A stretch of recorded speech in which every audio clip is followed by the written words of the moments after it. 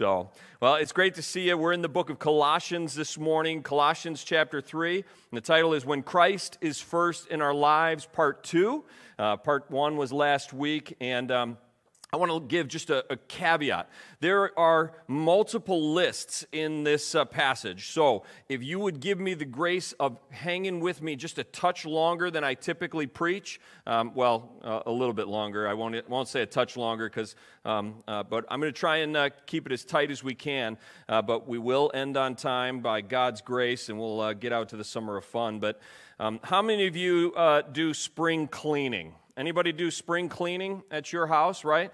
The weather gets a little bit warm, and all of a sudden it's like newness and freshness, and you want to be out with the old and in with the new. I don't know if it's like your house like it is at ours, but when there's the first sense of any warmth, we open like every window in the house. It's like all that dead air from winter. Just get on out, and we want some new, fresh stuff in. Or maybe some of you changed some of your decor. You're like, man, I got bored over the winter staring at all this stuff. I need some new, fresh stuff. So out with the old, in with the new. Today is kind of like a spring cleaning for the heart. As we look in the passage from Colossians chapter 3, it's a spring cleaning for your heart, to be out with the old and in with the new. And it's more than a yearly thing, though, when it comes to the heart, right? And it's more than even a weekly thing. This is a day-by-day, even moment-by-moment cleaning that comes from Jesus. And that's what we're going to see as we look in God's Word. So if you have your copy, start with me in verse 5 of chapter 3, and we're going to go through just the first points passage this morning. So verse 5, the Apostle Paul says this: "Put to death, therefore, what is earthly in you: sexual immorality, impurity, passion, evil desire, and covetousness, which is idolatry. On account of these, the wrath of God is coming. In these you too once walked when you were living in them, but now you must put them all away: anger and wrath and malice and slander and obscene talk from your mouth. Do not lie to one another, seeing that you have put off the old self with its practices." If you're taking notes, and we always encourage you to take notes, you're going to have to take some feverish notes this morning, but start with this point: off with the old. Off with the old. Can we all say that by faith? Off with the old. Well done. When Christ is first in our lives, we're putting off the old life. We're putting off the old ways. And Paul actually calls the Colossians to that, and the Word of God would call us to that as well in 3 different places. Starting in verse 9, he says this: "Do not lie to one another, seeing that you have put off the old self with its practices." And put off the old self is also in Greek the old man or the old woman, the old person you were before Jesus in the gospel. You were covered in sin. You had this sin nature that you inherited from your great-great-great-grandfather Adam, and was passed on to you, but also you participated in that with your very own sin. And we are covered with this. And this morning I'm going to use different colored jackets to kind of represent this. And our lives before Jesus were as if we were cloaked and we were covered and we were completely dark on the inside. We were completely black before we knew Jesus, right? Because of the sin that had corrupted our lives, the sin that had stained our souls, and we had been corrupted before God, and we were not worthy of His righteousness. But then we saw Jesus. We saw the cross and the work that Jesus did on the cross on behalf of our sins, yours and mine, and we opened our eyes, or God opened our eyes really, to see the glories of what Jesus did on the cross to pay for our sin, offer us forgiveness, and give us new life. And what Paul is saying here is that when you came to know Christ, your old life died. That old way of living, that old person, that person of sin within you, it actually died, right? And you took off that old self. You put it away, and you put off that old man, that old woman, that old sin self in Christ. And he says, you've put off the old self, right? But it's also putting off the old ways. Paul's like, now that you've found Christ and put that old man or that old woman back, we have to put off the ways. Because sometimes while we are no longer black and dark on the inside, but we've been given the righteousness of Christ through the gospel, now sometimes we go back to it. We hold this old life, or we put some of this old life on us, and we cover ourselves again with the sinful flesh or the sinful activities. And many of those are listed here. And Paul's like, you got to put those off. In fact, in verse 8, he says, but now you must put them all away. Almost as you'd take off the garment and you'd put it away, out of your sight, out of your life, and not use it anymore. Not even storing it in the attic, not even just giving it away to Goodwill. You're just throwing it away completely. In fact, he goes, we got to get violent with this old life and these old ways. And he goes in verse 5, he says, put it to death. Really, you got to kill it. You got to murder it. When the sinful life comes back, that life of your old life before Christ, or that way of the world and sinning against the things of God and going against his ways, when that comes up, man, you got to get violent with it in Jesus' name and overcome those things and put it to death. Murder it in Jesus' name. Kill that old way of living. Kill that sin. Don't go back to those old ways. And what are some of those old ways? Notice he lists these out. He says sexual immorality. In Greek, it's the word porneia, from which we get our word pornography. But this would encompass not just pornography, but all forms of sexual sin.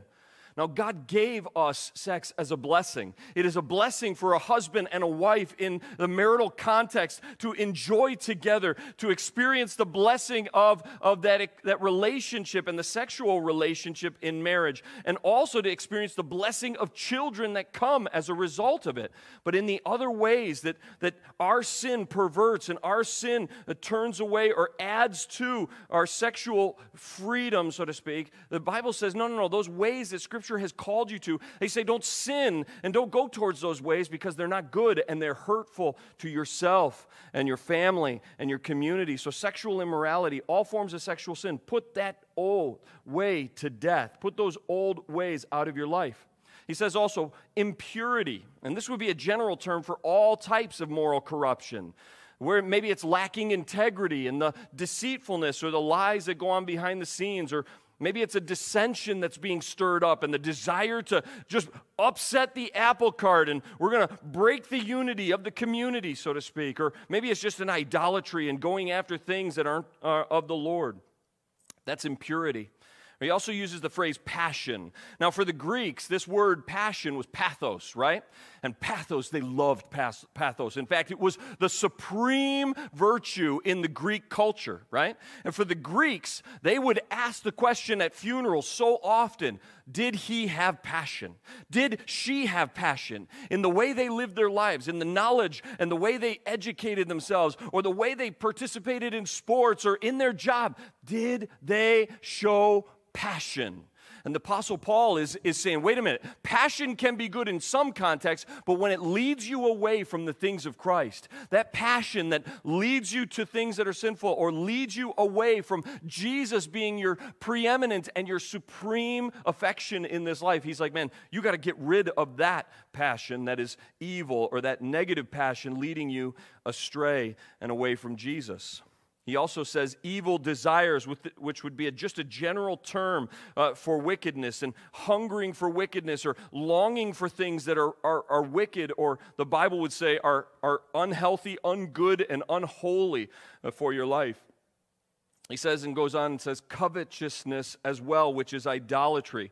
That's desiring or pursuing something that God has given to your neighbor and not to you. Right? And how many of us struggle with like keeping up with the Joneses, right? And the Joneses just got a new car, and I like their new car, and my car looks kind of old and shabby, and I want a new car, and I want their car, right? Or my new neighbor got a brand new wife, and she's great, she looks so much better than my wife, and my eyes are going on the wrong way, and God's like, no, keep your heart and your eyes on what I've given you. When we look to other things, that's covetousness. And ultimately, the Bible calls covetousness idolatry, right? Because we're looking at that thing and longing for that thing, but our heart's lifted up in such a way that we give worship to it. We don't even think we're worshiping or bowing down to it, but our hearts are going, man, if I don't have that, I'm not going to be complete. I'm not going to be enough. My reputation's going to be less than them. And so we lift this thing up and we exalt this thing and we run after that thing. And Jesus is like, no, that's going to kill you. That's your old life, your old ways. Put that off. Put it to death and put it away, he says. And then in verse 6, he gives a little warning. He says, on account of these, the wrath of God is coming, right? And if you've read the whole Bible, especially if you've gotten to the end, you know that there's a day when Jesus is coming back, right? And this first time he came to do the work on the cross and to show a sinless life and to raise again from the dead on Easter Sunday, triumphing over sin and death and the devil and overcoming all of that and providing for us a salvation we could never purchase in ourselves. And yet, after that day, there is another time coming in the future when Jesus is coming back. And he is coming to bring wrath against sin. All that sin that has been against him and against his ways and against the good that he so longs for humanity. But those who have rejected him, he's bringing his wrath. And Paul's like, remember, followers of Jesus, those of you who have trusted in the gospel, you are no longer members who would be under the wrath of God. You are no longer people, or as the Bible would say, children of wrath, but rather you are children of the light. You are children of Jesus. You've been transferred to the kingdom of light, and you are a citizen of heaven, and that wrath is not upon you. So don't go back to those things for which wrath is actually coming. And it's a warning. But then he goes on. In these you once walked when you were living in them, but now you must put them all away. He says anger and wrath. Put those things away, right? And so many of us can very easily identify with anger. Everybody feels that emotion, and it's some for some of us, it's that inner seething that we feel, right? It's that inner sense that just rises up and says, that was unjust, or I didn't like that, or you're not treating me the way I think I should be treated, or you hurt me, right? And it rises up, and we feel that. We know it. Some of us really in this room, if we were honest before our brothers and sisters, man, we would say, that hurts, and that overtakes my life, and I have brought a world of hurt on my family or on my friends or on people in my life. I've distanced people from my life because I have an anger problem, and it just wells up and overtakes sometimes. And sometimes it even gets to the point of wrath, which is very akin to anger, and yet this is the inner seething that comes out when we give full vent to our anger. And Scripture says that it's only the fool who does that, right? To give full vent to the anger. It's like, anger is like this beast inside, right? It's this animal inside that's like, "Arr, arr," and I got to get out, and it wants to break through the doors, and it starts to break through. Well, wrath gives full vent to that anger. It says, come on out, right? Come on out, beast, have your way. And it opens the doors, full vent, and it lets out all of the fire, all of the fury, and it lets the beast out, right? And that beast usually comes out and brings a world of hurt, whether verbally or physically or psychologically, and it is painful to experience. And the Bible says that's not you. Brothers and sisters in Christ, that is no longer you. Don't let those ways back into your life. Rather, put them to death. Rather, put away that old life. He goes on and he talks about malice. This is when you have wicked intent towards your neighbor or wicked actions towards another, when you seek to do others evil rather than to do them good. Malice. And he says also slander.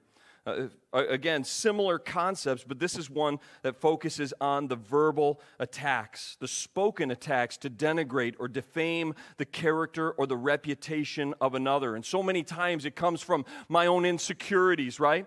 I want to be valued like them. And so I feel like if the only way I can be valued is by bringing them down. And so we attack someone else, or we speak against their character, or we stir up. Or maybe it is a covetous heart, and I want what they have. I want the position and the power or the influence that they have, or I just want the adoration that they have. And so we tear them down behind the scenes, or we speak ill to tear them down in the eyes of others.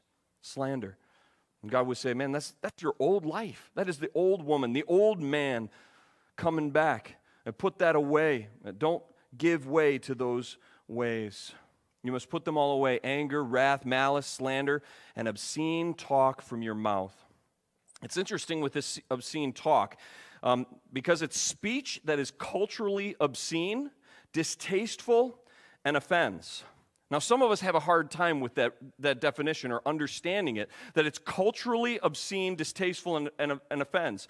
Like I have a friend who is British, you know. He's from England, and he has some words in his vernacular that are different than mine, and those are obscene words. And if he was to ever say them to me, I'd be like, what's the big deal, right? Or sometimes I use words that are obscene in his culture, and I don't even know it, but I'm offending him with those obscene words without even knowing. There was a sister in our body this morning who had first service, and she's from New Zealand, and she's like, oh my goodness, I see it in the names of businesses around here, and it's on the sign, and I'm like, how can you use that word here? And she's like, oh yeah, I'm in America, right? Got to remember where I am. And some of us are black and white, right? Some of you are black and white. You don't have to admit whether you're a black and white person, but you're like, yeah, there's either right or there's wrong, and never the twain shall meet, and there's nothing else different, and you have so much difficulty with the grace, right? And it's hard for you even here, and how can this sin be kind of culturally based, right? How does it kind of change depending on the culture that you're in? Well, if I'm truly living in love towards my brothers and sisters, I'm not going to be saying things that are offensive. I'm not going to be living in a way that is trying to offend them with my language or shock them with my language, right? And Paul's like, the follower of Jesus, we are lights amidst this dark world. And even if the rest of the world kind of uses language that is obscene and that wouldn't be allowed on the radio, and yet they will use it, and we think it's okay, even if they use it in their common vernacular and it comes out in conversation no matter what. He's like, followers of Jesus, you are different. You are lights. And so when people talk to you, like our standards should be higher to protect and preserve out of love. But also, do you think Jesus walked around with a potty mouth? He didn't.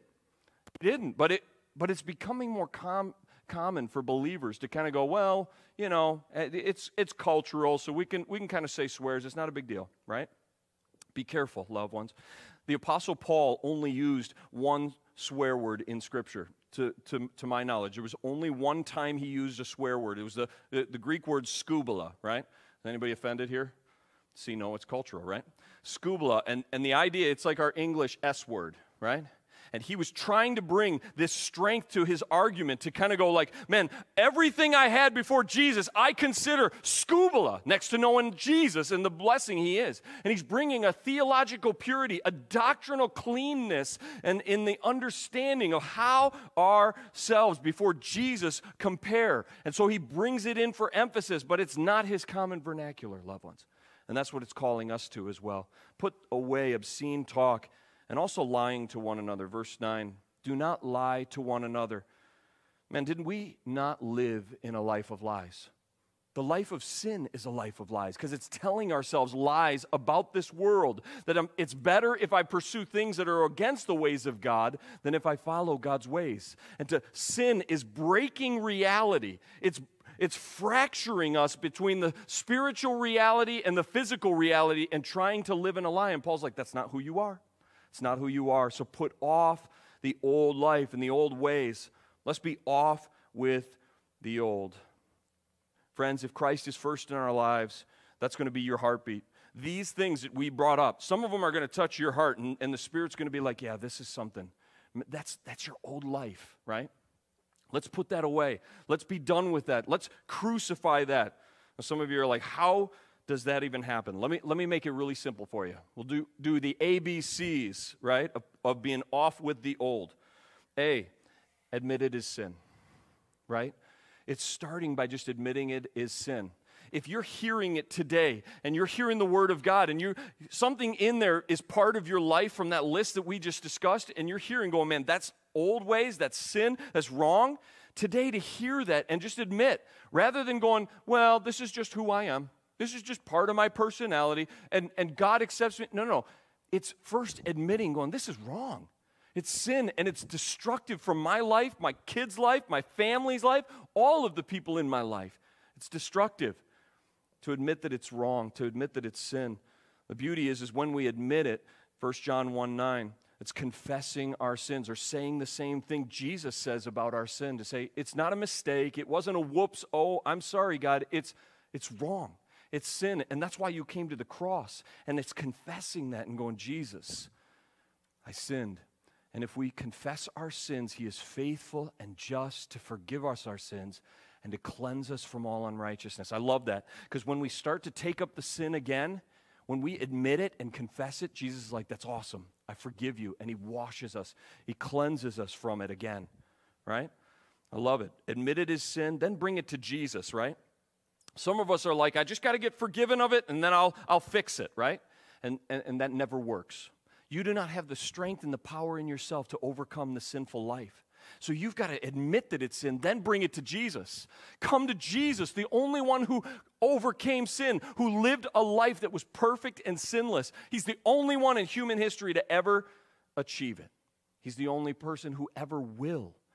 And he provides the power, so bring it to Jesus. Open it up to Jesus. Don't try and hide it. He already knows it's there. So admit it to him and bring it to him and say, Jesus, this is my sin.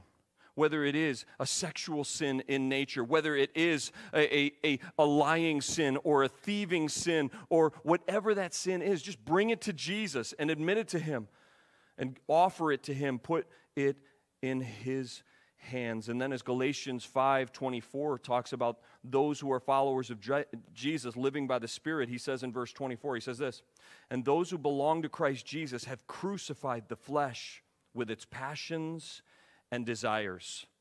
So I love that, because it's like, crucify it. Kill that sin. When it's coming up and coming back, you got to bring it to Jesus. And it's almost like this. You're coming to Jesus, and you got your sin, and you're like confessing your sin. You're like, Jesus, I need you. Oh, sorry, I'm going to need something else here.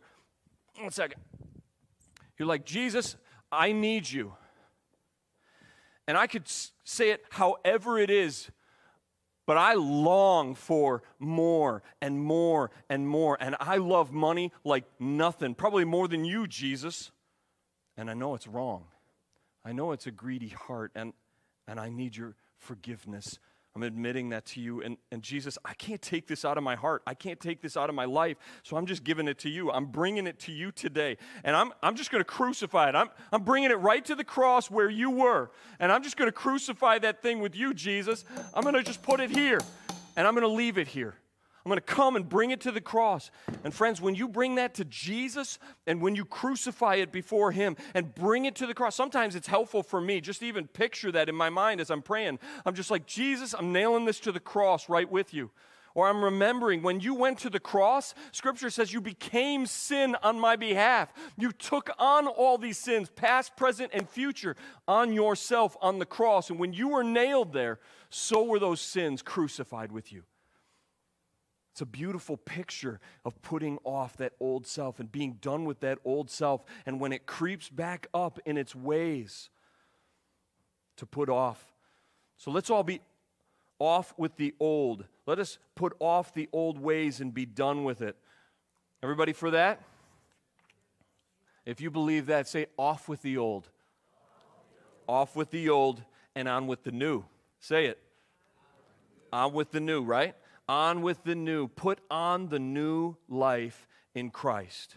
This is good. It turns in verse 10. I'm going to pull back a little bit. He says, seeing that you have put off the old self with its practices and have put on the new self, which is being renewed in knowledge after the image of its creator.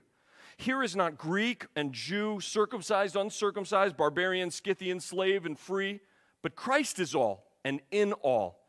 Put on then, as God's chosen ones, holy and beloved, compassionate hearts, kindness, humility, meekness, and patience, bearing with one another. And if anyone has a complaint against another, forgiving each other, as the Lord has forgiven you, so you also must forgive. And above all these things, put on love, which binds everything together in perfect harmony.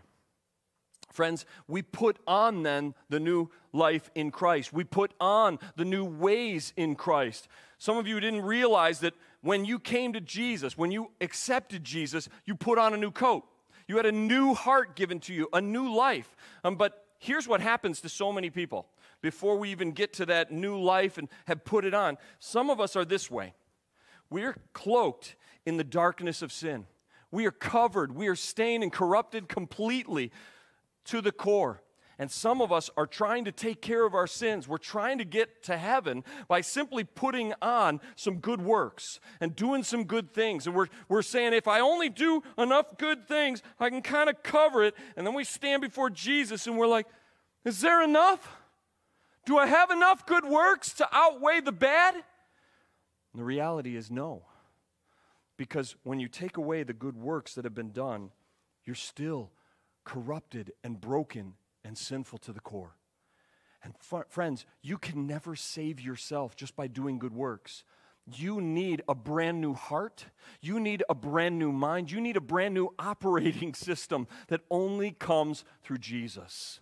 And so when you trust what Jesus did on the cross, when you put your hope in that, you are literally taking off the old person. It's dying with Christ, as we heard from Colossians earlier. That old way of living is dead. That old way of sinful flesh, sinful Adam, our great-grandfather, is done. And now you get a new self. You have a new man, a new woman that is made in the image of Jesus. And you are given and granted through the gospel and his justifying work on the cross. He makes you righteous, gives you his righteousness, and all of the perfect righteousness of Jesus is yours.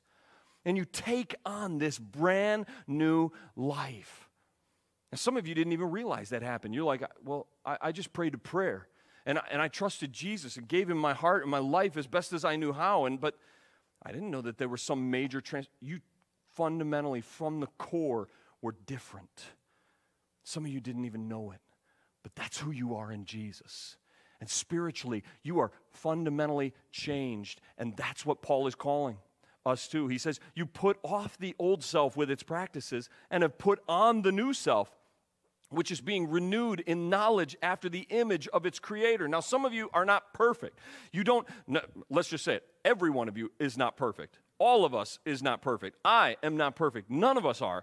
But in Christ, while we have the perfect righteousness of Christ positionally, practically in our daily lives and our decisions, we're growing more and more in line with Jesus. We're being renewed in our minds in the knowledge of his ways, and we're living according to those, and it's transforming our lives day after day. And have put on the new self, which is being renewed in knowledge after the image of its creator. And there's an amazing promise about that, and an amazing truth about that there is no distinction and no discrimination with who gets this blessing of Christ and how much it is reflected. He says this, here there is not Greek and Jew. It doesn't matter your racial background. He's like, all. Christ is all and in all. It doesn't matter if you're circumcised or uncircumcised. And we talk about that. That may be a little odd to hear in church normally, but there's a thing and a religious rite and practice from the Old Testament that he's addressing there. Barbarian, Scythian, slave, or free. Man, he's going, it doesn't matter who you are. It doesn't matter if you're old or if you're young or even if you're a senior. It doesn't matter if you are a woman or a man. It doesn't matter if you are red or yellow or black or white or brown or what other color. Even if you change colors, you get in the sun and you were white and now you're red as could be. It doesn't matter. Christ is all and in all, without distinction. Without distinction, without discrimination whatsoever. Christ in you, the hope of glory. And so he says, put on the new ways of Christ. Live according to that new life, that new identity that you have. Live according to it and put those on. He says this, as God's chosen ones, holy and beloved. Again, remembering that identity. Now, it's important, friends, to put on this new way, right? Because if you don't put on the new way, you're creating a vacuum. And nature abhors a vacuum, friends. And not only does nature abhor a vacuum, but so does the spiritual nature and the spiritual life. For us, you remember the parable where Jesus talked about casting out of a demon and cleaning the heart? And he said if something doesn't come in its place, that demon's coming back and it's overtaken that person again. He says you have to replace it. And in the same way, friends, when we put off that old man and we put on the new man, or put off that old self and putting on this new self, it's also putting off the old ways and putting on the new ones in their place. Because nature abhors that vacuum. So you're filling that space in your heart. Some of you can't get free from something because you focused on the bad all the time. And you're like, all I am is my past, and all I am is that sin. Some of you, maybe you've struggled with alcoholism in your past, and you're like, I am an alcoholic. And you focus on that, and you've heard people tell you, man, you're forever an alcoholic, and that's your new identity. I'll tell you, in Jesus Christ, that doesn't work. The Bible doesn't teach that, right? In fact, in Jesus, you have a new identity. Now, you may struggle with alcoholism. You may struggle, or it may be a major temptation, and you have to set up some fences in your life. But your fundamental reality and identity has changed. You are no longer an alcoholic. You are a child of Jesus Christ. You are a son or daughter of the King. You are a prince or a princess in the kingdom. You are a citizen of heaven and an heir of the inheritance that is coming through Christ, and the riches that are His are yours through Christ Jesus. You are God's chosen one, holy and beloved. That's who you are, and that's so vital to believe and to understand, because it leads to this new character and this new way of living in Christ. He says, compassionate hearts. I love this. It's two words in Greek that mean merciful bowels. Some of you with IBS, you're like, I wish I had some merciful bowels today, right? You're like, merciful bowels or tender heart. And the idea for the Greeks is the bowels were the seat of the emotions, right? It wasn't like this nebulous heart thing in the middle of your chest. It was the bowels. And they looked at it and they're like, you are emotionally moved by one another, right? You're not a cold, stoic individual, but as followers of Jesus, you're putting on this tender-heartedness towards one another. These tender bowels towards one another. I'm moved in spirit. That means when I see someone suffering, my heart doesn't close to them and go, I wish they would just suck it up and deal with it. Your heart empathizes and you're like, man, that must be difficult. Man, I remember when I was struggling. I remember when that was difficult and hard, right? Or your heart has the ability to connect with somebody. You know, they're going through a difficult trial and you're like, man, I remember that. Or sister, that was so difficult. That broke my heart as well. You feel what they are feeling. Not their emotions for them. That's codependency. But you identify in an empathetic way. Christians ought to be the best at that. To have that compassionate heart. Or kindness, he says. Kindness. Now, kindness is not niceness, right? It's not the nicest person in the room and they're most like Jesus. No. Kindness is flowing out of that compassion, flowing out of love is this active desire to help one another, to see the needs and go, man, I can meet those needs and I want to meet those needs in Jesus. And it's assisting the needs of others in kindness. That's kindness. Or humility. Humility. This is great. I love how it's defined. Humility is a sober assessment of self. It is a right understanding of who you are. It is not getting too high and too lofty in your opinion and thinking more of you than you ought, but it is not getting too low and thinking too little of yourself. It is a sober assessment. And the more mature we grow, the more humble we grow, we understand how we are seen. I love how one commentator defines it. He says this, it is a deep sense of one's littleness. I love that. I love that. You could be the CEO of a Fortune 500 company and yet still have a deep sense of your littleness in this world, or your littleness in a company, or your littleness before an eternal God who created all. He also says humility and meekness. Meekness is akin to gentleness, right? It is power under control. The best illustration I feel like is turning to like Isaiah 53, where it talks about the Messiah Jesus and how he was like a lamb led to the slaughter, right? And we don't think that Jesus was a lamb led to the slaughter because he was dumb and he was weak. Meekness is not dumb and it is not weak. Meekness is rather knowing that the Lion of Judah was also the Lamb of God. And that lion who could have roared at a moment and devoured his enemies chose rather to come, power under control, and submit himself to the Father's will. That's meekness. That power under control, and it's akin to gentleness. And he says also patience. Patience. That's suffering long, right? Some of you had to learn patience, right? With a kid or with a friend or with a a loved one or a lover, and you're like, okay, sometimes it's like suffer long, but other times it's like suffer long,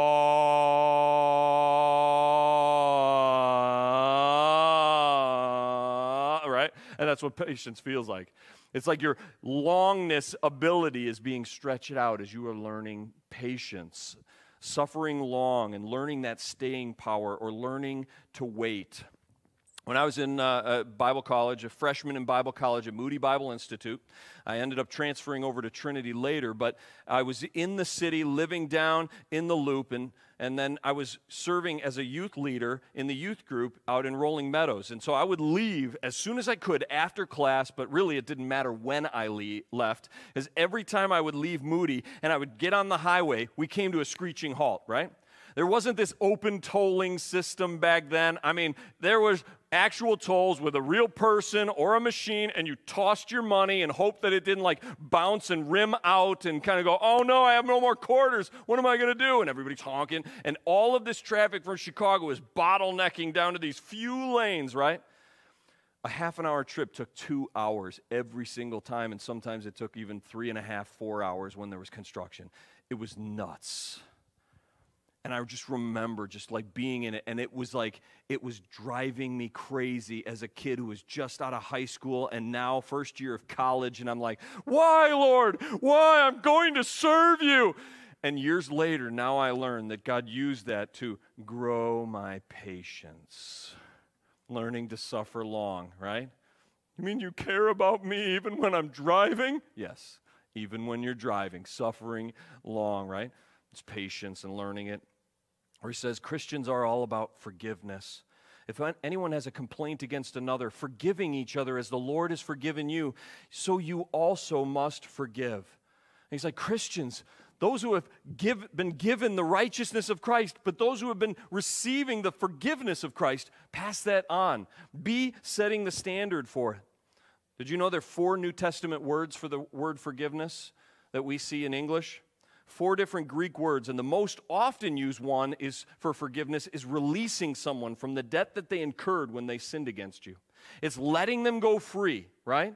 They sin against you, and like Jesus did in Matthew 18 when he was evidencing God as the king and us as the servant who owed thousands of talents. And the king cancels the debt. He writes it off, and in grace and mercy, he lets us go free. And he's like, forgive as I have forgiven you. And that's the most common usage of the word, but this is a different word. This word for forgiveness here literally has the idea of extending grace. Extending grace. So after I have canceled that debt, after I've let them go free, after I've released them and the situation and even myself to the Lord and just asked the Lord to be my judge and my jury and my justifier in the midst of it, now I'm extending grace to them. And it's the active blessing of them, returning blessing for insult, believing the best about them, hoping for the best, praying for the best. Or even if there's forgiveness and repentance and reconciliation, allowing them back into my good graces, allowing the walls to come down, the gates to open, and allowing friendship to be restored once again. That's forgiveness that he's talking about, and extending grace to one another. Those are the new ways of Christ. Or then he says, put on love, which binds everything together in perfect harmony. And where passion was the highest virtue for the Greek, the highest virtue for the follower of Christ is love. Is love. And it's the agape love, the love that says this is an unconditional commitment to another's good or another's best. And I'm going to give myself to making sure that you are experiencing God's best and God's good in your life. Even if sometimes it means that I take a second place because of your best and your good. Followers of Jesus who have been cloaked in the new life of Christ, put on the new ways of Christ. Put on those new ways of Christ. And again, they're not just by trying harder. But let me give you this simple ABCs for putting on the new. First, ask for help. Ask Jesus for help. Remember, friends, just because you have a new identity in Christ doesn't mean you have all of the power at your disposal. This is something that we only bear fruit as we draw near to the vine, so ask Jesus for help. You can't do this alone, right? You can't be the person that Christ has called you to be. You can't live the life of Christ evidenced in these virtues just on your own, so ask for help. Secondly, believe the truth. Believe the truth about your identity. No longer am I characterized by those past sins. Yes, they still tempt me. Yes, my flesh wants to go back, but God has also given me a new heart and a new desire, and it is chained and longs for good and longs for righteousness and longs for the things that God wants. Friends, believe that reality that you are chosen in Christ. You are beloved in Christ. You are holy in Christ. Believe those truths, that you are not your past, you are not the sinner that you were, but you are rather an overcomer through Christ by faith. You are victorious in Christ by faith. Believe those truths, and then choose the good. Choose the good. So the series and the focus of the book of Colossians that we've been seeing is when Christ is first. Is Christ first? Is he first? First in your heart? First in your affections? First in your ministry or your service? First in your family? Is he first in your life? Friends, God gave us the greatest gift in his Son. But it didn't just stop at the cross. It's something that works itself out in every single moment, every single day, to live out the life of Christ, to know the joy of Christ as we choose the good in Christ. That comes when Jesus is first. Is he first in you? Let's pray about that right now.